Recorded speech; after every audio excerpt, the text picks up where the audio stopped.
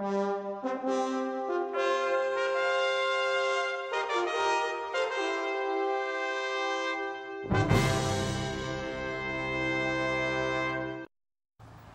back. I'm the First Sergeant, and this is your Veterans Information Program. VIP for America's VIPs, our veterans.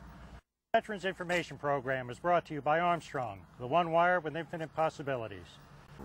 This month's program, we're going to be here with Mr. Douglas Drumheller of the Greatest Generation MIA Recoveries, who's going to tell us about a missing Marine patrol from Guadalcanal, one of the great unsolved mysteries of World War II.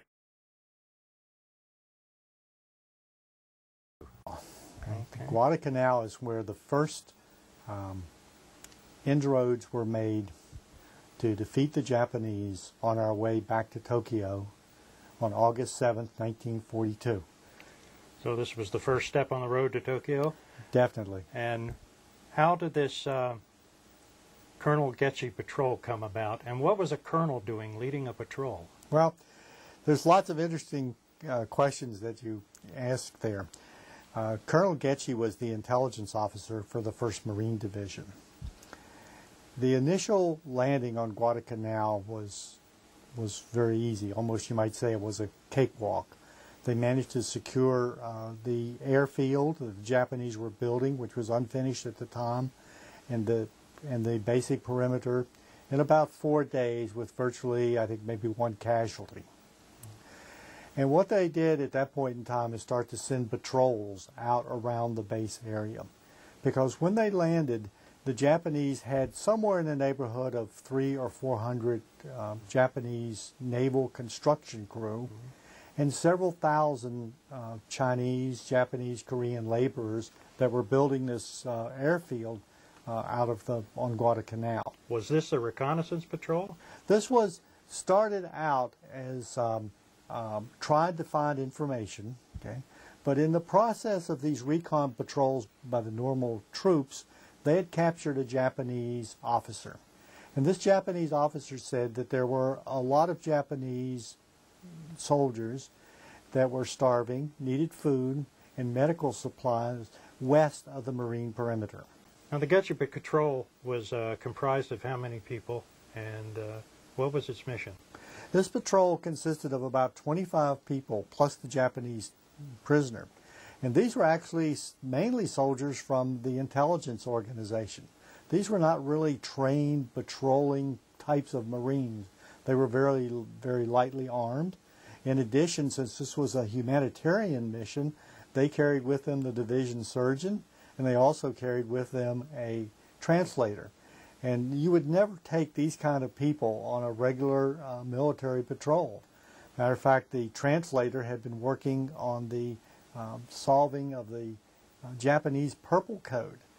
And if that information had if he had been captured and the Japanese had learned that information, Lord knows what the consequences would have been throughout the battle in the Pacific. So what happened to this patrol? This patrol got off to a fairly bad start, besides being just an intelligence patrol, very lightly armed. It kept getting delayed. They left late at night. They didn't have very good maps and information about the particular area at that point in time. But late in the evening, they loaded up a landing craft boat and proceeded west to an area called Point Cruz. It got very dark. No moonlight. They got lost. They weren't sure where they were going. So they decided to go into the shore for the night to bivouac. Okay? And one of the first occurrences is they got hung up on a sandbar, and they made lots of noise. They had to completely unload before they went ashore. Once they went ashore, they sent the boat back to its headquarters area, which was another large mistake. The soldiers go in and assume a defensive line on the beach, but they did not really dig in because they didn't sure what they were doing. The officers held a meeting. They decided that they were going to proceed inland that night and find a place to bivouac. So they get everything in order to move out. The colonel and one of the captains move out, and they get more than about 25, 30 feet, and they get hit by machine guns from the Japanese. Because it appears that the Japanese, some fresh Japanese, had come into this area, okay, and had dug some defensive trenches and in a period of a few hours wiped this patrol out. The whole patrol was wiped out? Or? All except for 3 individuals, and 3 people on orders from the officers swam back to get additional help to try to save the patrol, but it got wiped out. Now, I understand a couple of the Marines were executed. Does that mean a couple were captured?